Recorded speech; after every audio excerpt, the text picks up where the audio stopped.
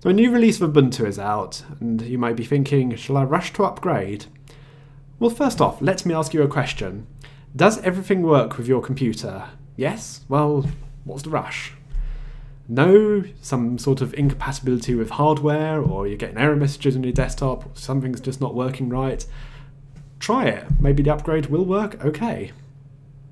The trouble when new versions of Ubuntu are just released, there can still be bugs and errors with them. So the first lot of people that go and try it out can be the beta testers, we could say.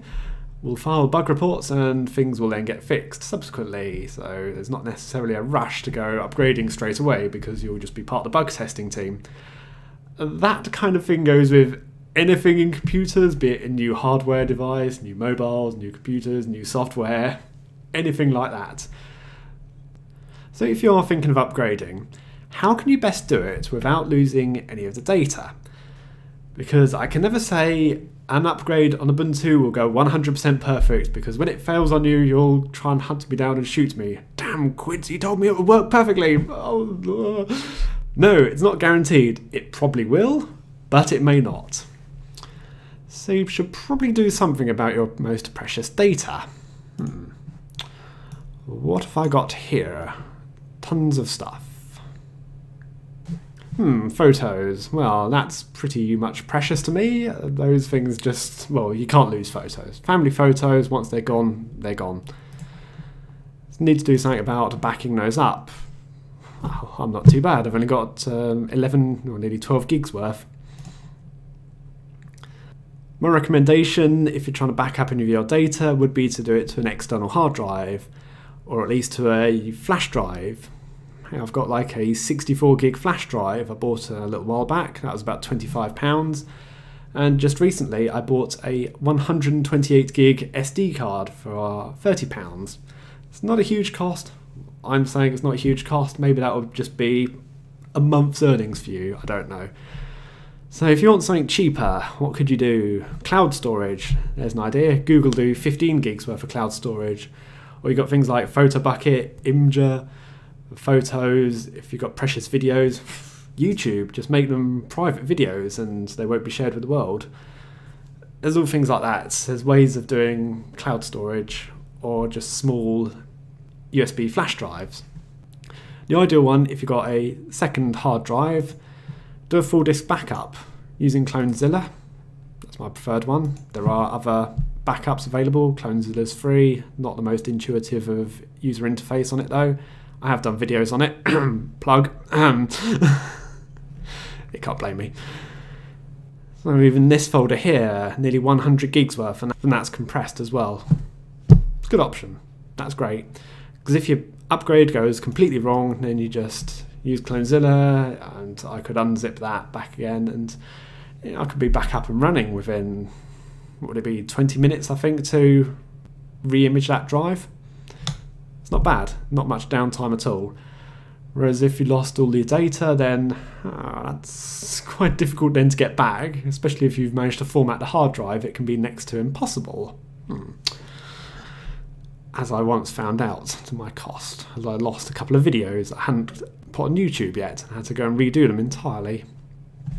That was a loss that could be redone though and recovered. Anyway. So all in all, work out what's precious to you and find some way of holding on to it. In terms of doing the upgrade though, a couple of options there. Command line, do release upgrade. Well, it's sudo do release upgrade -d.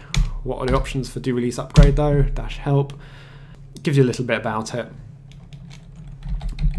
The other one is update manager -d. I think it is sudo update manager -d, but because I'm using Ubuntu, that doesn't work because the update manager is different in Ubuntu. It's Moon Package Manager, and that's all different.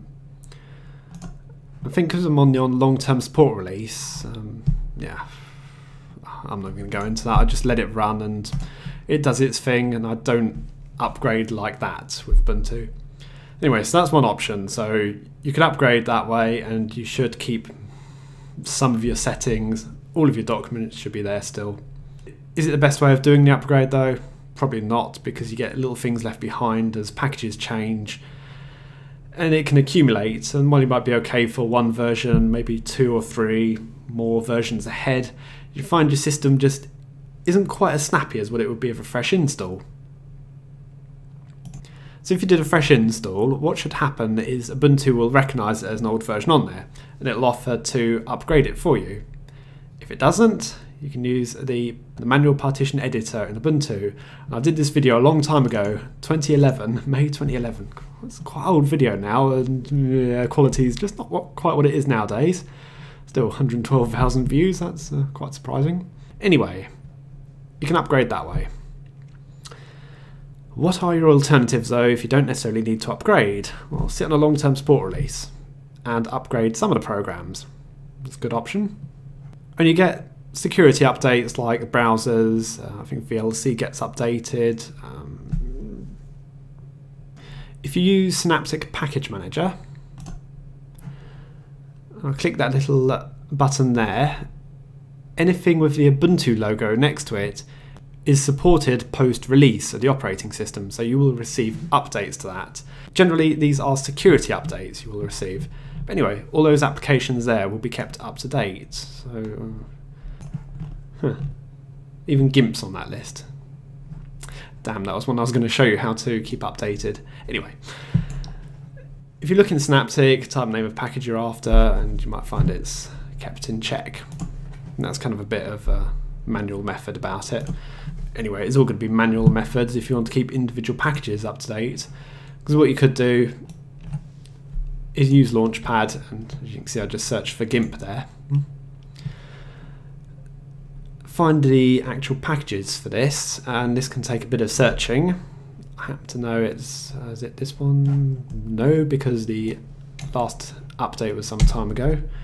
Yeah, I'm looking at the last updates on the side there. I think it might be that package there.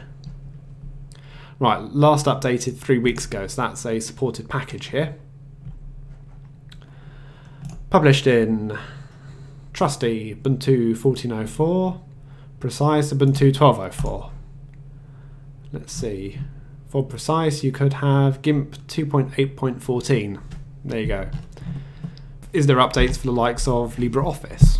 Yes, there probably is. LibreOffice, backports PPA, let me guess. LibreOffice built 4 weeks ago. Get in there. Guessed it right first time. Or have I? Yeah, I have. I'm sure I have. Anyway, that's there. You could go around and do that, but then you may get some breakages doing that. But at least you'll get a solid base to the operating system. The other one is even kernel mainline PPA, so you could use this and update your kernel. There's a video on my channel about that. I don't really want to cover it in this video because it's a bit of complicated, and I'm going to end up changing my own kernel on this system, which I don't really need to do. So anyway, things like that, when you can get the graphics card drivers through PPAs as well, through repositories. So there's no real reason to rush an upgrade. I could keep this going with the latest packages much longer. And long-term support releases of Ubuntu, and that is 12.04, 14.04, next one will be 16.04 in 2016. They're supported for 5 years. There you go. And that's my little bit of advice on it. Well, thanks for watching. See you all later.